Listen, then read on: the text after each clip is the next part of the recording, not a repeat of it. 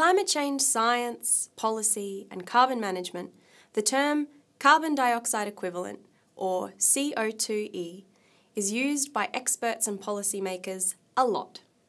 So, what does it mean? Before we answer that, let's consider an analogy.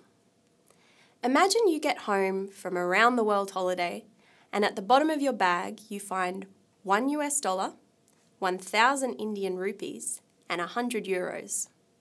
What is the combined value of this money? Obviously, you can't add the three different currencies together. So first you convert all three values into a common denomination, let's say US dollars, using exchange rates. Then they can be summed together to give a single value. This same idea applies to greenhouse gases. There are many gases that have a global warming impact, including carbon dioxide, methane, nitrous oxide, sulfur hexafluoride, perfluorocarbons, and hydrofluorocarbons. These are emitted by both natural and anthropogenic sources.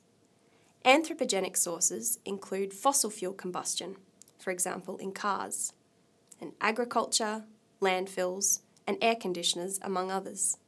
Each greenhouse gas traps heat in the atmosphere at different rates, and they also have different atmospheric lifetimes. For example, methane has a lifetime of around 12 years, while nitrous oxide stays in the atmosphere for 10 times longer at 121 years. This leaves us with the classic problem of comparing apples to oranges. In order to make meaningful comparisons between different gases and calculate their combined global warming effect, we need to come up with a common unit of measurement. The same way we converted all our currencies into US dollars, we convert all of our greenhouse gas emissions into one common unit, tonnes of carbon dioxide equivalent, which is commonly expressed as tonnes of CO2e. Essentially, scientists use carbon dioxide as a benchmark for measuring the heat-trapping ability of other greenhouse gases. To convert the other greenhouse gases into carbon dioxide equivalents, we multiply the mass of emissions by the appropriate global warming potential, or GWP. Global warming potential represents the relative warming effect of a unit mass of the gas when compared with the same mass of carbon dioxide over a specific time period. This is commonly 20 or 100 years.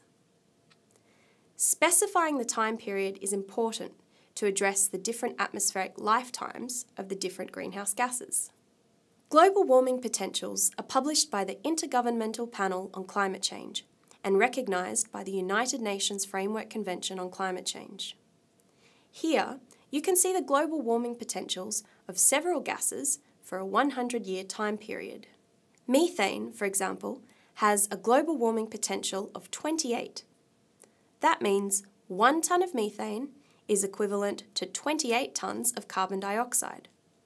So, if 1,000 tonnes of methane are generated annually at a landfill site, this is equal to 28,000 tonnes of carbon dioxide equivalent, or CO2e.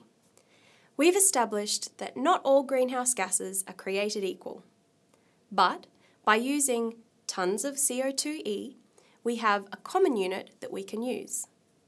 This allows us to measure and compare different greenhouse gases and understand their combined impact on climate change.